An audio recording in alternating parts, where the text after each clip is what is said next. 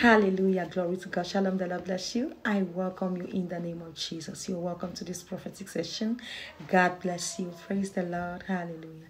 This is the atmosphere of possibilities with Sister Iris. Thank you so much for joining this amazing family. God bless you. If you're new, I welcome you in the name of Jesus. If you're old, thank you for always coming back. God bless you. Praise the Lord. Hallelujah. This is someone's conviction and this is the confirmation. There is someone, the last money you have in your wallet is $10. The last money you have in your wallet is $10. The Lord says He wants to visit you financially. And this person, you've been down and this morning you have a lot of needs, you don't know what to do. The Lord says financially He's visiting you.